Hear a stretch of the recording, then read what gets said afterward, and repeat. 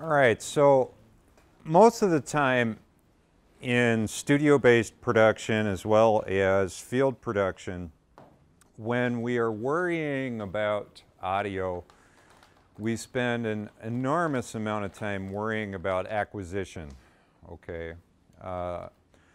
And so what that means is essentially we spend an awful lot of time concerning ourselves with microphones and the properties of microphones. So to begin today, I want to talk about what a microphone does, okay, before we get into the nitty-gritty about it.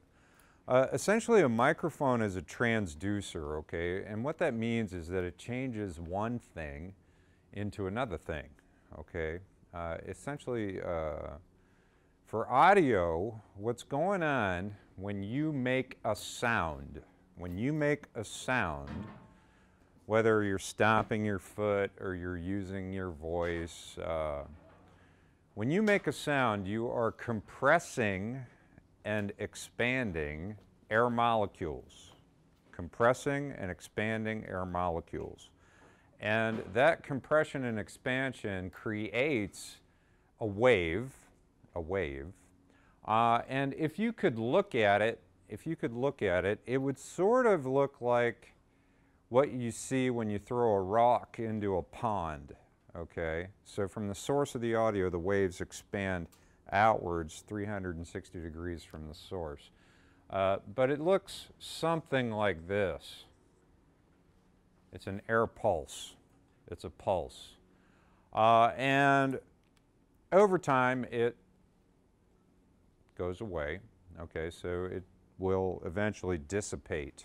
It will eventually dissipate as it expands. When you put a microphone in front of it, like so,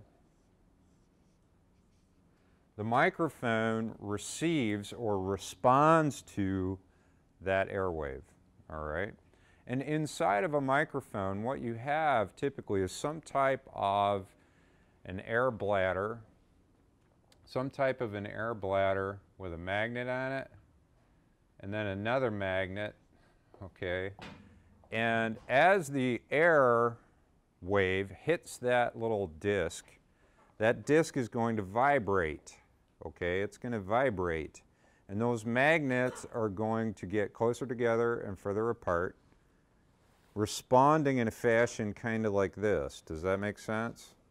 And that is what creates the electrical wave, all right? That's what creates the electrical wave, is these magnets just moving apart and coming together, responding.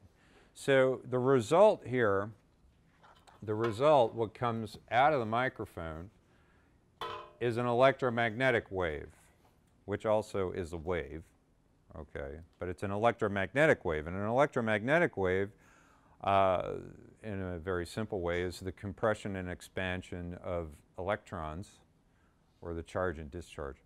But you can think of it as compression and expansion of electrons, all right? So, just so that we're all on the same page, this air wave is moving at the speed of sound, which is generally actually pretty slow, all right? This is moving at the speed of light. It's moving at the speed of light. Which one's faster? Yes, light. Good. You might want to look up the speed of light, okay? So this is moving at the speed of sound. This is moving at the speed of light, all right? Now, once you have converted your signal into an electromagnetic signal, you can do a lot of fun things with it, all right? It will flow on a wire. It'll flow on a wire. You can encode it and shoot it using RF through microwaves, all right? And that's exactly what we use for satellite transmission and things like that, all right? So once it's in its electrical form, you're in good shape. Now, the other side of the equation is a speaker or a monitor. And I don't know how many of you have ever taken the time to take one of those things apart or I've ever seen one laying in pieces. But a speaker is simply a fairly large membrane with a giant magnet on the back, all right? And so when that electromagnetic signal hits that magnet, what do you think is going to happen? That thing's going to do what? Yeah, it goes back and forth like this. You ever see that? You ever look at a speaker without a cover on it? Yeah, it's doing this. All right, sometimes you can actually see it, especially with bass. You can really see it move on bass, but if the high frequencies are very difficult to see, but it's moving. All right, and so what's it doing? It's recreating what? It's recreating this. Does that make sense? So a speaker is a transducer as well. All right, so the microphone converts the airwave sound. It converts the airwave to the electromagnetic wave. The speaker reverses the situation. Make sense? Very basic physics. All right, so, but what, like I said right at the beginning, we spend most of our time worrying about acquisition. We need to get nice, clean acquisition. We already talked about signal strength, right? Remember that? Minus 20 dB average for digital.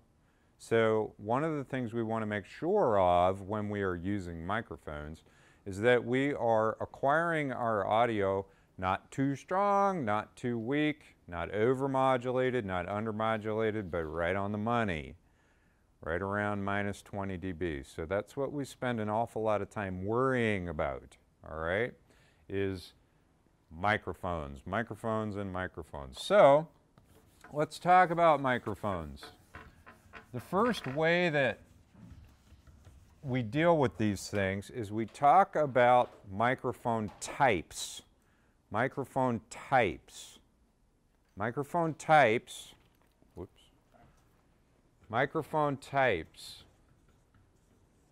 And the type of microphone, quite literally, is referring to what it looks like. It is the body style. The body style. What it looks like. It's the body style. It's like the difference between a sedan, a pickup truck, and a minivan. It's literally the body style. It's what this thing looks like. Does that make sense? Now, the most common studio microphone, the most common studio microphone is a microphone that's fairly small, and it's called a lavalier. Lavalier. Lavalier. Lavalier. All right, and the lavalier looks like this. A lot of different companies make them. Okay, this one happens to be an Audio-Technica, but Sony makes them. There's other folks that make them. But this is what a lavalier microphone looks like. First off, you have, if I can get this all untangled,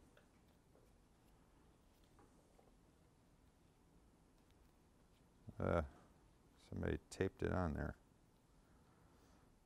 Of course, the one I picked is mangled.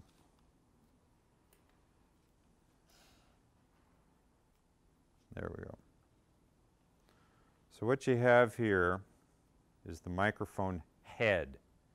That's the microphone head on a lavalier, okay? Now, they do get a little bit bigger than that, but they do get a lot smaller than that. It just depends on which manufacturer you went with, okay? But that's the head of a lavalier. Then your lavalier will have a power pack.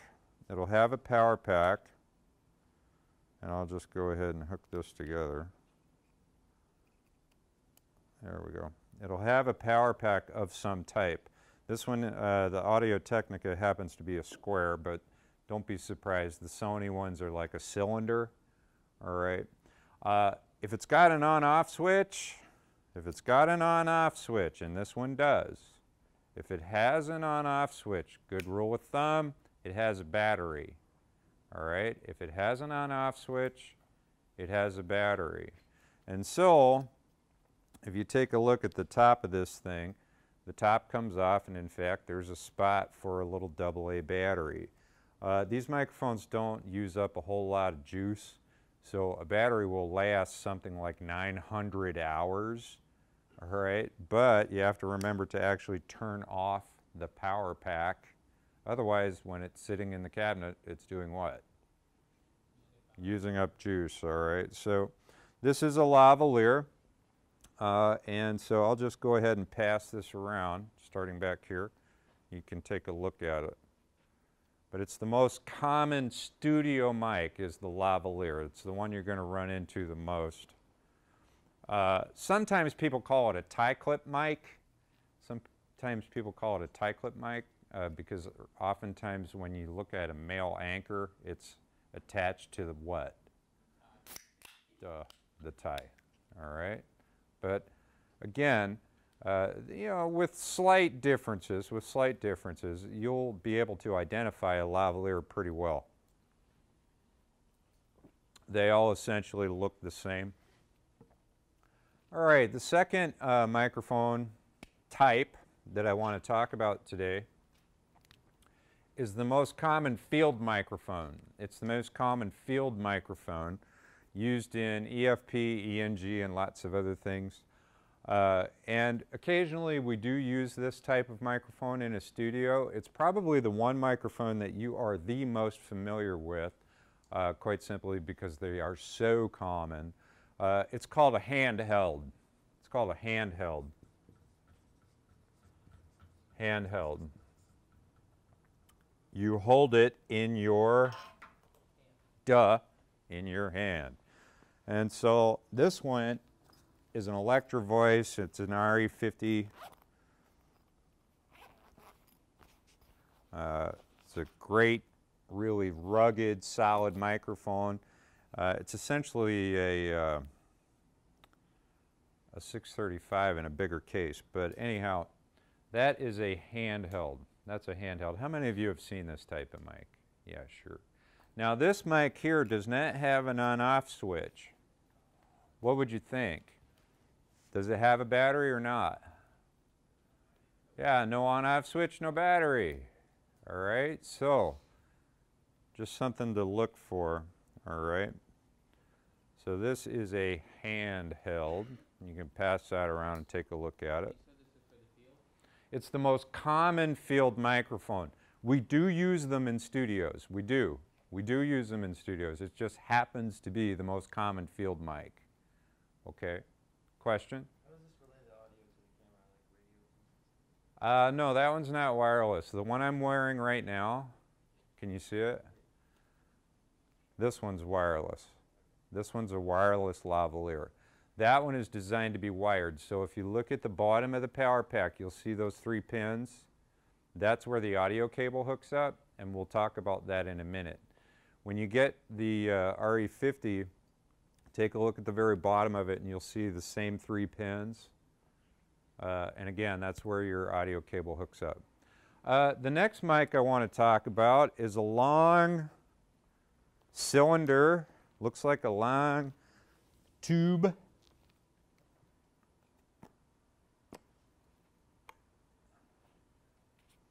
I have 2 different versions of this one to show you. Does anybody know the name of that mic? I heard it. Yeah, that's a shotgun. That's a shotgun. That's a shotgun mic. So number 3 here is a shotgun. A shotgun. And shotguns are used in the field. Sometimes they're used also in the studio quite often. A shotgun is used for a very specific purpose that we'll get to in a minute, all right?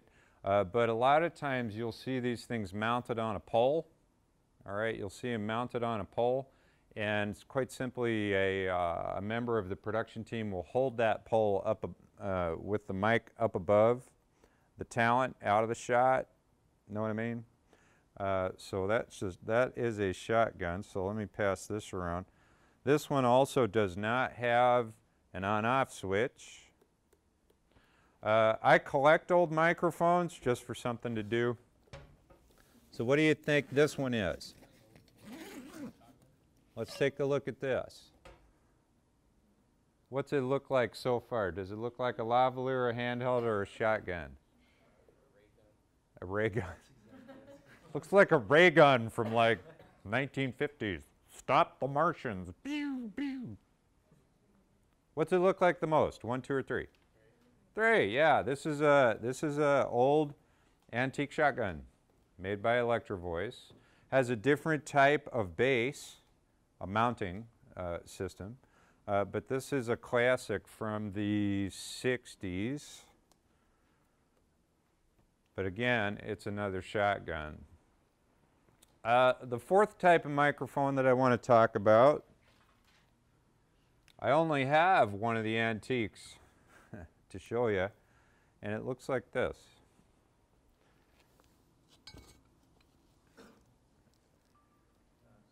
You ever see a mic like that?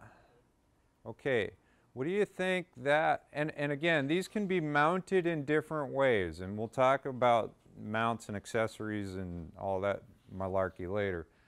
But this is a specific type of mic. Can anybody tell me what that's for? What that is? Designed to sit on a what?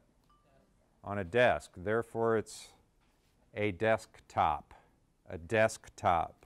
That's a type of mic. A desktop. A desktop. All right, a desktop. Sometimes a tabletop, whatever. All right. This one, believe it or not, this style of microphone is still very, very popular. People like the old look. People like the old look, and they'll spend real money to get these old ones rebuilt. But this company actually still makes this mic because a lot of people still want them. So they still build these types of microphones. I have 2 or 3 of these in my office, so anybody that wants to come see some old microphones, if you're completely bored one day, you can come see Utterback's microphone collection. That one's an A-static. That one's an A-static. Just another mic company. Here, and I'll gather these up so that you can take notes.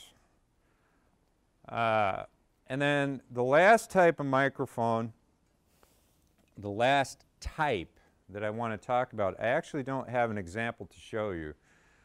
So I'll give you the name and then I'll describe it for you. It's called a PZM. PZM stands for Pressure Zone Microphone. Pressure Zone mic. Pressure zone mic. Pressure zone microphone. And what it looks like is a plate. Looks like a plate, about 6 inches square. Looks like a plate. All right. And on the plate, it's a very flat plate. And then what you would have is a very small pickup. You'd see a little bump on it, which is essentially the pickup, although sometimes it's a circular pad kind of a thing. And then you would see the wire coming off of it, okay? But it's a PZM. PZMs have a very specific use. PZMs are used most often for miking stages, So let's say you had a company coming in to do a performance in a theater, and they are tap dancing, or the most famous one, what was it, Lord of the Dance or whatever, those Irish stomp dancers, you know what I'm talking about? Also, you know, so what they can do with that, with these PZMs, is they mount them up underneath the stage, all right? And so when a dancer goes like this, instead of sounding like that, it sounds like what? Boom! Does that make sense? Also, a lot of times, how many of you have ever been to a rock and roll concert with a drum kit? And you'll see PZMs mounted inside the bass drum, okay? But that's essentially what it is. I don't think it's really worth me passing this around. It's just a piece of metal, okay? But that's what a PZM looks like. Have any of you gone to see a percussion show? They're more and more popular. Anybody percussion shows? Yeah, where the guys are banging on all kinds of different things to make different rhythms and whatnot. Yeah, well, PZMs would be rather popular for those types of productions. All right, so those are the 5 basic types. The 5 basic types. Almost everything else that you run into is going to be a slight modification of one of those 5 basic types. All right? Sometimes you'll run into a lavalier that is super duper itty bitty. I mean, almost like the size of a human hair. Super itty bitty. They can in fact be glued onto the face of the talent. All right? And you can't see them. They're that small. All right? Sometimes you'll have one of these handheld or desktops. Have you ever seen one of these mounted upside down like that? Like in a boxing ring? The guy brings it down. On in this corner we've got the challenger from Cincinnati, Ohio. Yeah, it's just one of these mounted upside down, duh. All right. So the next one, the final one I want to show you though, is kind of a modification of this. And it's also sort of a modification of a handheld. This is a microphone that's used for very high-end, very high-quality recording. And it's a modification of a desktop, but it's got some same elements. Please, class, do not drop this. Okay? This is a ribbon mic. This is a ribbon mic. And it's designed to be mounted in 2 ways, either like that or like this. But it's designed for very high sensitivity, and almost perfect acquisition, if you really want to think about it that way. This is what you would use when you're making a sound recording. For, let's say, I don't know, Taylor Swift's going to come in and sing or something. This is the type of mic you would use for that, but very careful with that one. Very careful, please. And so it's a very sensitive type of mic. Again, you would use that only in a specific, like a recording studio type of a situation. That's not the type of microphone that you would take with you in the field. Okie dokie. Questions about the 5 basic types? Questions about the 5 basic types? Yeah? How much would a ribbon mic usually cost? How much do microphones cost? Well, you know, you can get a very good quality handheld microphone for probably about $200, $250. But I have seen, oh, and that's pretty much the same for a fairly good lavalier. It's probably about $200, $250. But once you start getting into some of these different types, your prices are going to go way, way up.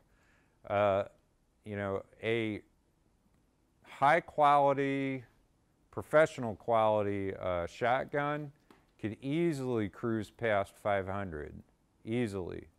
And most certainly ribbon mics that are high sensitivity could easily get close to 1,000. It just really depends on what you're going for. You know, there are inexpensive mics that are cheap, and they're cheaply made. And one of the things that really you have to think about is what is the acquisition characteristics of the mic? You know, the range of human hearing is 20 hertz to 20,000 hertz, right? So a perfect microphone can acquire 20 hertz to 20,000 hertz. But that's asking an awful lot of a machine if you think about it. So if you have a microphone that can acquire that entire range, the price is going to go up. And as we'll learn with shotguns, shotguns are directional microphones with distance characteristics. The longer acquires, or the further out that it can reach, the more it's going to cost. Like I bought a $150 one for like an on camera. Uh-huh. There's like a slight noise in the background, like a ring. What does that mean? I have no idea. Unless I had the unit in front of me, I wouldn't be able to postulate. But, you know, mics, inexpensive mics are going to be noisier. They will be noisier. But questioning where is that noise coming from, right? Is it something in the mic? Is it something in the cable? Is it something in your recording device? You know, it's kind of difficult to troubleshoot a mic unless you're actually looking at the problem, okay? Unless you're actually looking at the problem. So 5 basic types. Now, the next way that we talk about them is how they actually acquire sound in terms of their polar pattern or pickup pattern, all right? And there's 5 pickup patterns that you have to know. There's 5 pickup patterns. And these are also called polar patterns. I call them pickup patterns because that's really what it's all about, pickup patterns. And this is where we start to get into a bit of confusion, but I think you'll understand once we lay it out. All right, so a pickup pattern is talking about how the microphone acquires sound. It's its directional characteristic. Directional characteristic. Directional characteristic. So if this microphone picked up sound from all directions, so from this direction, from that direction, from that direction, no matter where I point it, if it picked up sound from all directions, the pickup pattern would be called omnidirectional. Omnidirectional. Omnidirectional. Picks up sound from all directions. Okay? So if this thing was an omni, and I was doing an interview with someone, I could quite simply just hold the mic in between us like this, and I could just ask questions and he could answer me. So where are you going for spring break next spring, huh? Jamaica. Jamaica, all right, sweet. But I wouldn't have to move the mic. Does that make sense? I could also kind of hold it like that and it would still pick me up. I could talk like this. I could rap like that. What is that? I still haven't figured out why some rappers do. Why? Because it's what? Cool. Oh, that's cool. Ouch.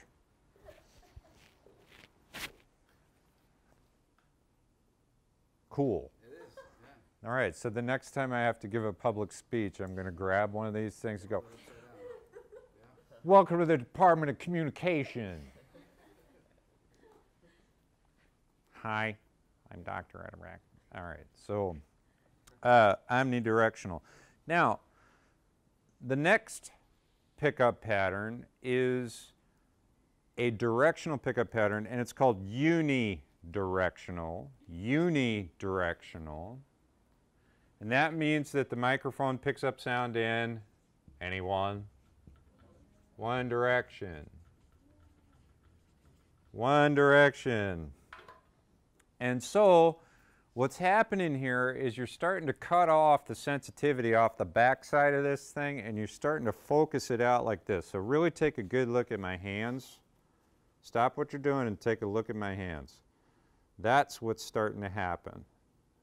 Do you follow me on that? That's really what a uni pattern, polar pattern starts to look like, is kind of like that.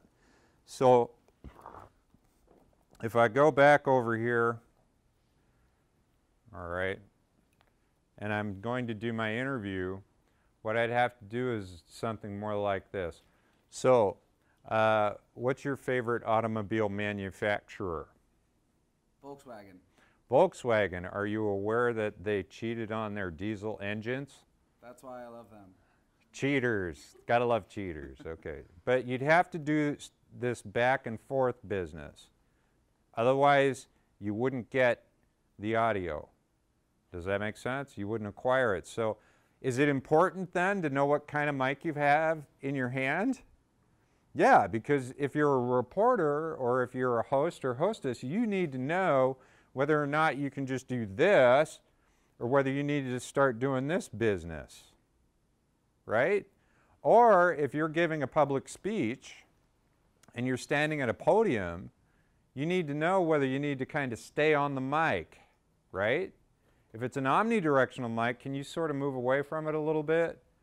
And it would still probably pick you up if it was an omni, but if it's a uni, you need to kind of stay on it, right? How many of you have been to an assembly where somebody's giving a speech or they're giving remarks and they don't know what kind of mic they have and they keep going across the microphone?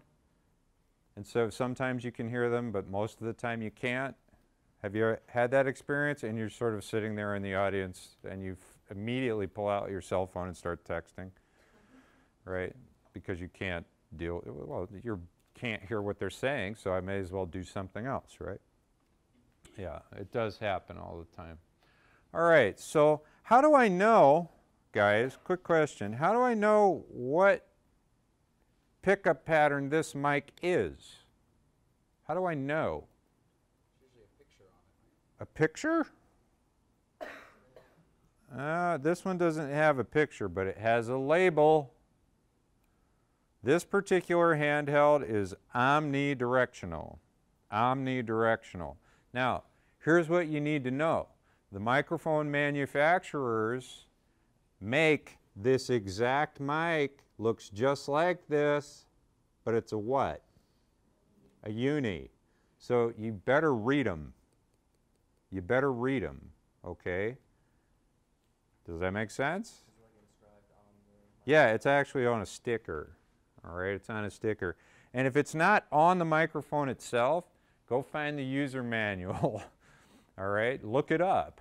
Look it up and go, okay, what is this mic? Is it an omni? Is it a uni? Or three more. The next pickup pattern is also a directional pattern. It's a bit tighter. It starts to extend the sensitivity. It's called cardioid. Heart-shaped. Cardioid. C-A-R-D-I-O-I. C-A-R-D-I-O-I-D. Cardioid. Heart-shaped. Heart-shaped. But cardioid is a unidirectional pattern that starts to, what it starts to do is kind of interesting.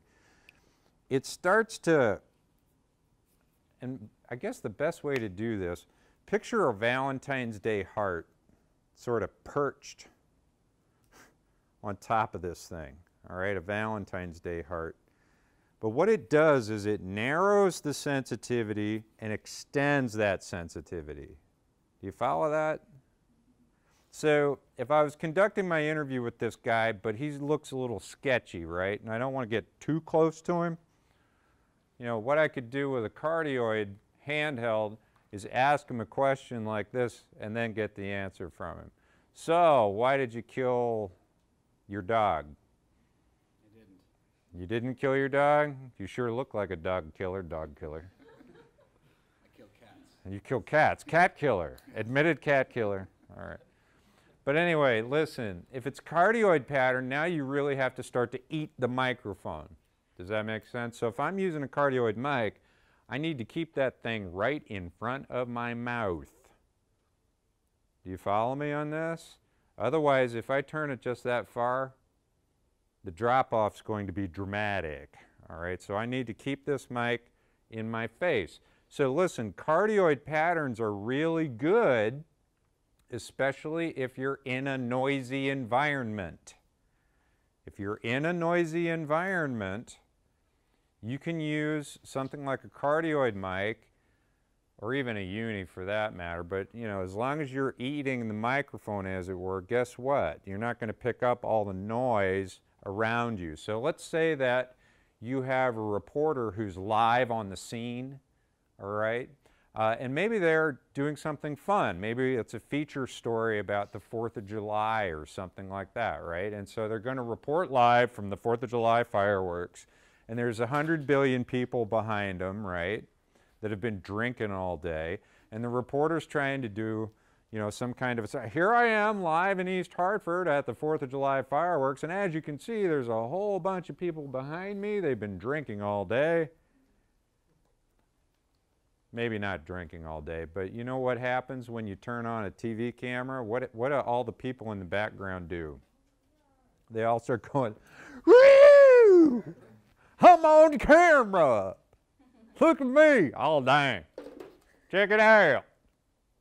Right? How many of you have done that yourselves? Hey, I'm on camera. And then you see the guy that like backs up, right? And you're like, okay, you know, listen, give your reporter the appropriate tool, and you don't have to worry about a bunch of fraternity boys in the background going, woo, you come. Make sense? All right. Now, once an audio engineer figures out how to do something, they typically keep going with it, all right? So the next two patterns are based off cardioid. It's simply an amplification of, or modification of, the cardioid pattern. So supercardioid and hypercardioid. Supercardioid, hypercardioid. Super, duper, cardioid, whoops. Supercardioid,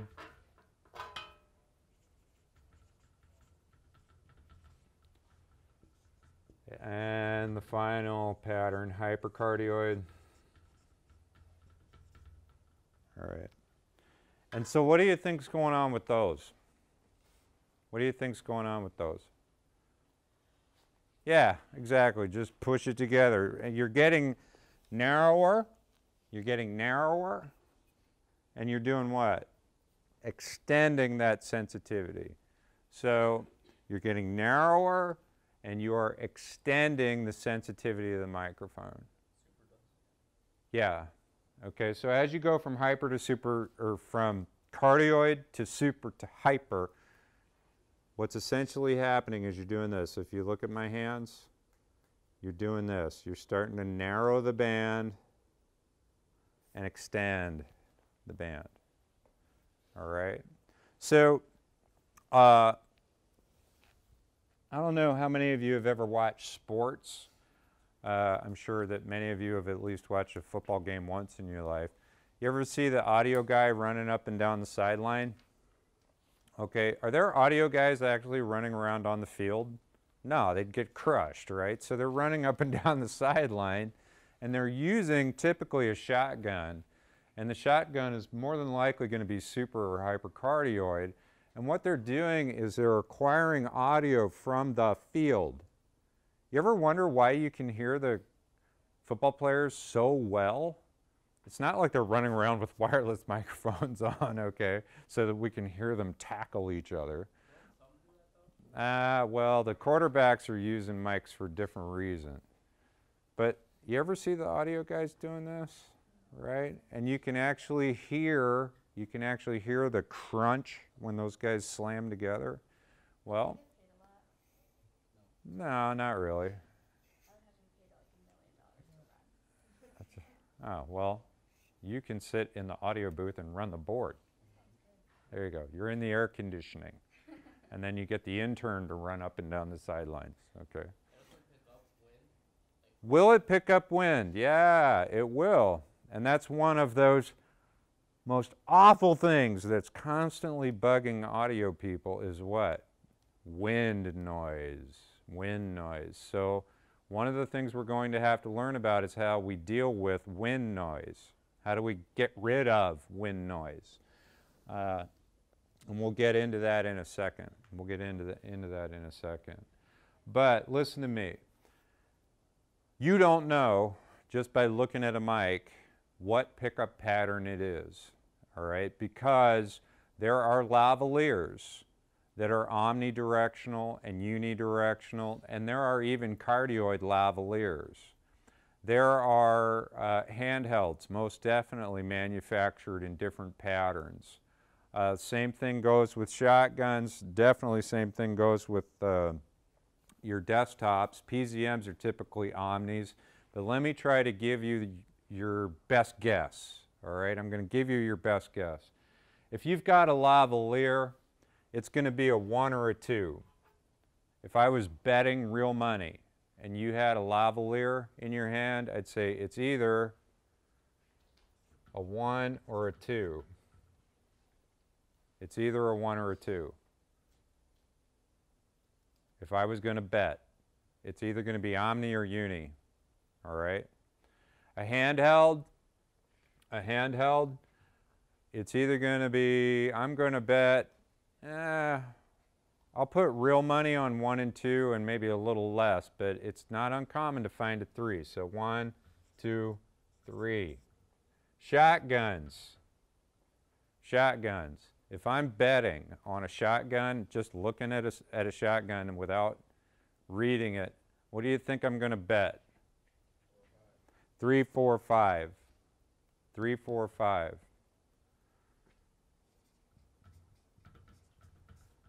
Desktop, what would you guess? Real money, what would you guess? It's what? I would guess cardioid. Cardioid? Uni? I'm going to bet 1, 2, 3 on a desktop. I'm going to bet 1, 2, 3, probably even money. And then on a PZM, I'm going to definitely bet number 1. But these are bets. These are not laws. All right? These are not laws. These are just good bets. So you may say to yourself, well, Dr. Roderbach, you know, if you're doing audio, how do you choose? How do you choose? If you have all these different mics and all these different pickup patterns, how do you choose? So answer me, smart people. It depends on what you're doing. It depends on the context. It depends on all kinds of things, doesn't it? So a well-prepared audio person is going to have what? Options. You're going to have options. You're going to have a few production bags with a couple of different kinds of mics in there, right? So that you can handle whatever situation you find yourself in. Does that make sense? Oh, by the way, let me give you a really unique use for a PZM. Let's say you're having you're shooting video of a conference room and you've got, let's say, 12 people sitting around a big table and they're all arguing about something. Instead of having 12 separate microphones on each person, could you just throw a PZM in the middle of the table? Yeah, you could. You could throw a PZM right in the middle of the table and all 12 people would be talking, right? And they could be talking about whatever it is, you know, taxes or toll booths or whatever. Doesn't matter. It would pick that up. Does that make sense? So PZMs are also really useful for picking up sound on really hard, flat surfaces. All right. All right, questions on the pickup patterns? Clear as mud? All right. How much would you bet that these 5 and those 5 are going to be on the midterm? Huh. All right, so the next thing I want to talk about is what you had referred to, wind noise. All right. Let's talk about windscreens. Let's talk about windscreens. Let's talk about mounts, accessories, windscreens. All right, pretty much every single microphone that you run into, will have a windscreen available. It'll have a windscreen available. And 9 times out of 10, these things are just foam covers. They're just foam covers for the particular mic that you're dealing with. So let me grab one for a lavalier.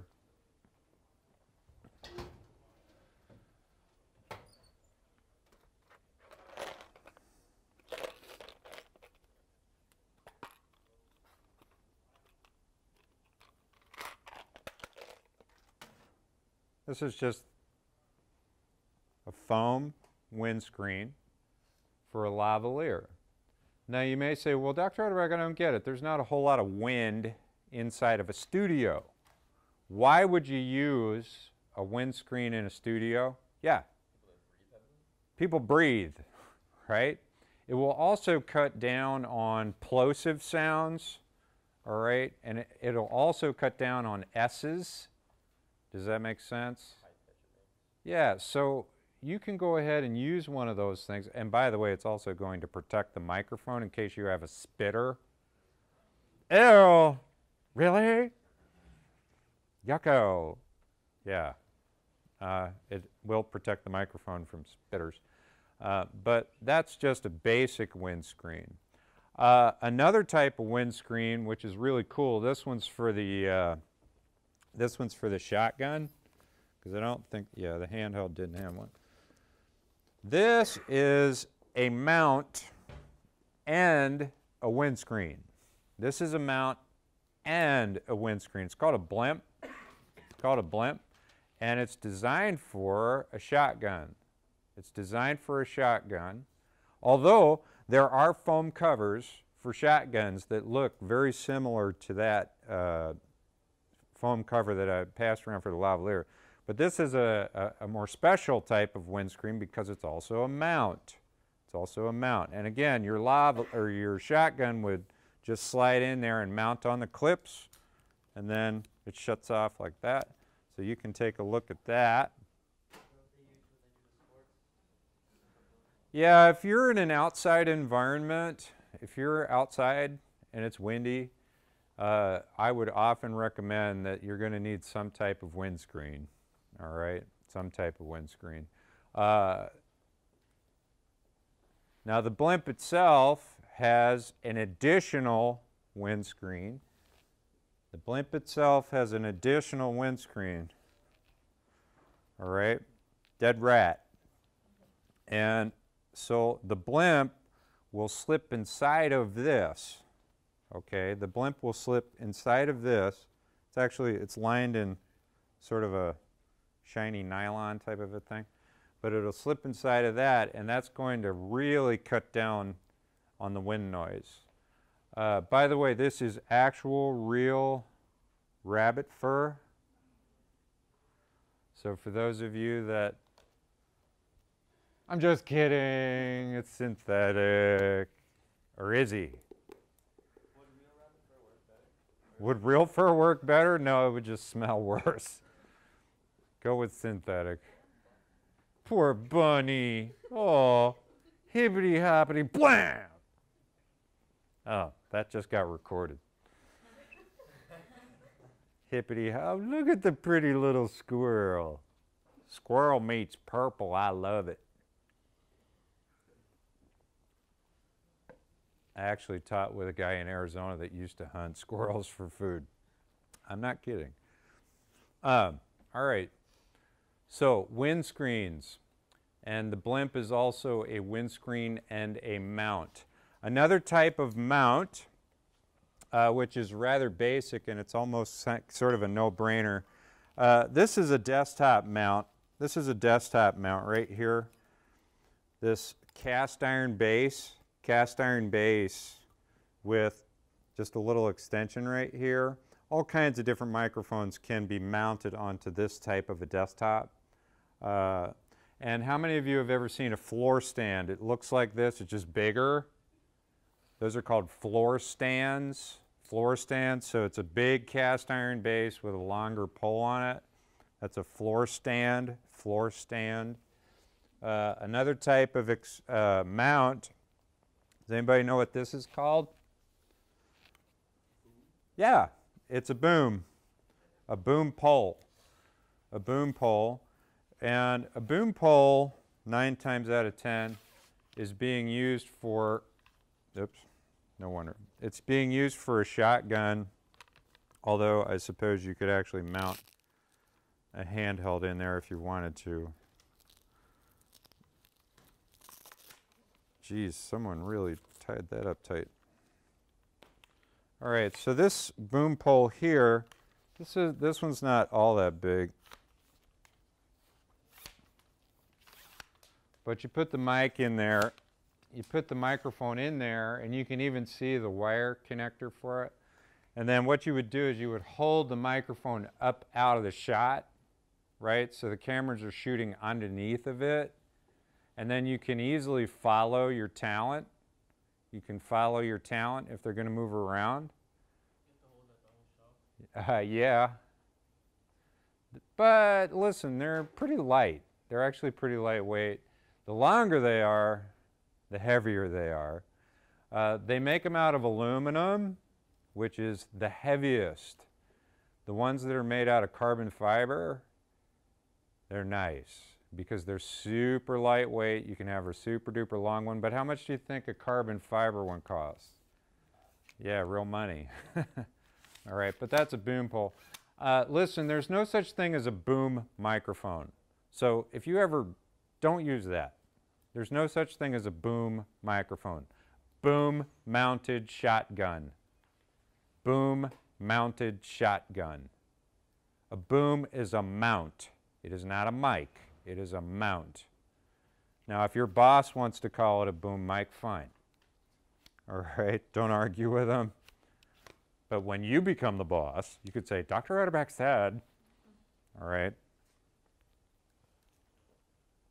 So booms are another type of mount.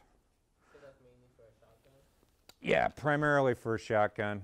Primarily for a shotgun. Although it's nice, you know, you can use it with a handheld if you wanted to. The other nice thing about them is, let's say you're out on a shoot and there's, you know, someone's coming out of a courthouse or something like that, and everybody's crowding together to try to, you know, get a microphone in front of somebody's face. Well, if you've got one of these, you can stand back and just follow them along, right? Wouldn't that be nice, rather than crushing in there? The reporter, let the reporter jump in there and get crushed. If you're the audio person, hey man, I'm back here having my Starbucks. Make sense? Another type of accessory that I want to talk about is also a mount. Looks like a giant plastic, clear plastic mixing bowl. Looks like a big mixing bowl. And it's also a mount. It's a mount for a shotgun. It's another type of mount for a shotgun. And it's called a parabolic. It's called a parabolic. And a parabolic looks like a big mixing bowl kind of a thing. Looks like a mixing bowl, all right? But there's a spot in there where you can jam a shotgun inside of it, all right? And so the shotgun's coming off sort of like this. And this is what you would see. It's got a handle. It's got a, well, I'm not very good at drawing, but it's got a handle where you can grab onto it. And that's what you would see an audio tech using, say, at a football game or a basketball game or something like that. What do you think that parabolic's going to do? What's it do for you? It's actually capturing sound. Yeah, it's focusing those airwaves. Remember those airwaves that I drew right at the very beginning of class? It's going to grab those and focus them toward your acquisition device, your mic. Is it going to allow the mic to pick up very faint sounds from a further distance? Yeah, absolutely. So, you know, really think, how many of you have been on a football field, like an honest to goodness professional football field? Are they big? They're huge. They're huge. And so there's no way that, you know, if you're the audio operator, you simply can't move that fast that far. And so if you had a parabolic and you had something like a hypercardioid shotgun mounted inside of it, hey, now we're talking turkey. You can pick up sound from, you know, 70 yards easy. Does that make sense? So again, pick the mic based on the situation that you find yourself in. But anyway, microphones are really quite amazing. They really are quite amazing devices. In fact, middle of the wintertime, you're in your house, you have your doors closed, your windows shut. I could pull up outside, and with the right kind of audio equipment, you know, I can point a microphone at your house, and then I can start to look for sounds that are consistent. Your furnace is at, let's say, 40 hertz. Run it through an equalizer and cut it out. Your refrigerator's at 60 hertz. Take that, run it through the equalizer and cut it out. And the next thing I know, I'm listening to you make your latest heroin deal, and you're busted, right? And you can do that kind of stuff with audio. It's really pretty amazing. So a lot of the stuff that you see on CSI that has to do with audio is actually real. Most of CSI is complete baloney. They make stuff up all the time. Well, if we do this, we can detect that, and they're busted. No, it's not. We can't do that. But the audio stuff, that's legit. The audio stuff is legit. Okay. Questions. Parabolic. P-A-R-A-B-O-L-I-C. Yeah. All the time. Sure. Other questions? All right, so now I want to talk about cables. And so the most common cable that you're going to run into in a professional audio situation looks like this.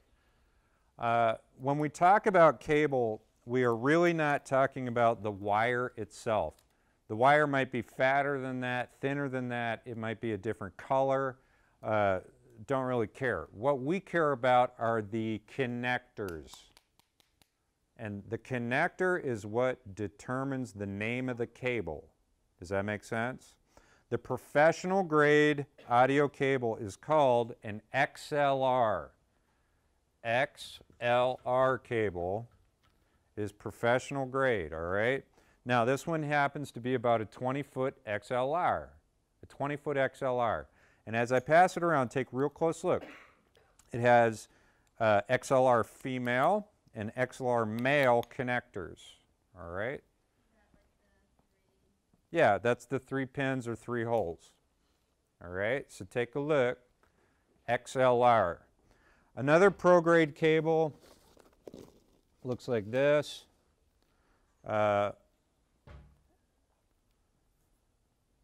Any of you have an electric guitar or something like that, or an amplifier? You've probably seen this type of a connector. Does anybody know the name of that thing?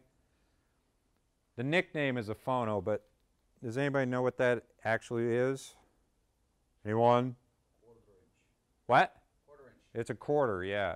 This is a quarter. Now this one has one little black stripe on it. What's that mean? Stereo. Nope, one little black stripe. Mono. So this is a 1/4 mono.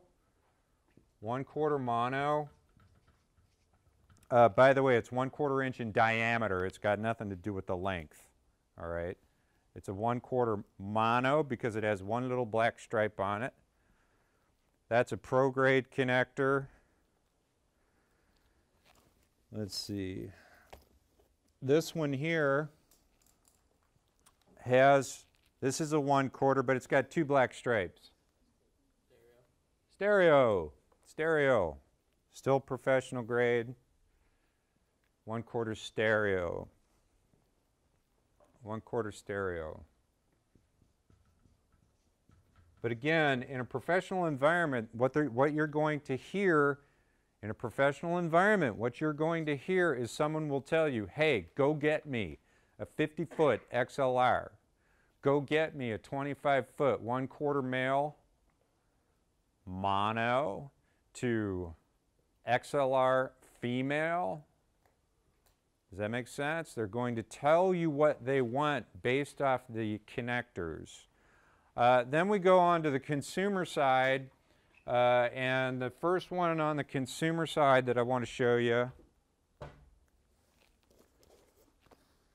How many of you have connectors like this? These little itty bitty things like that.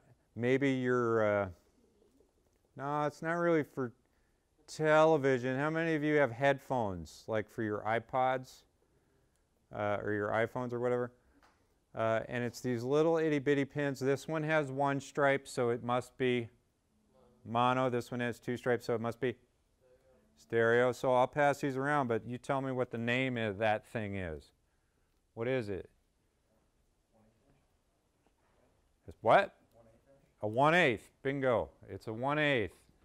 Also known as an 8mm, aka 8mm. But it's a 1/8. And again, what we're talking about is the diameter of the pin. The diameter of the pin. And then, how many of you ever got a set of these with some type of device for your TV set? Anybody ever seen these things? Does anybody know what those? What are those? Does anybody know the name? People call them RCA cables. That's what they are. They're RCAs. RCA. So 1/8 comes in mono and stereo. And then you've got RCAs. RCAs were designed for the consumer industry so that you could hook up your own VCRs and your own DVD players and whatnot. And they color-coded the whole mess so that you wouldn't screw it up, right? So red is audio and white is audio, and then the yellow one you're supposed to use for video, right? Do you remember this? Okay, well guess what? If you really want to be a rebel, it doesn't matter. They're all exactly the same. Go ahead and use the yellow one for audio. Ooh. But now we're using HDMI and all that stuff. But anyway, this particular type of connector was consumer grade, designed for home use. All right, but you may be wondering, what is really the difference between pro and consumer? What's the real difference between the 2 columns, between pro and consumer? Can anybody tell me? Well, it's quality, yeah, but why?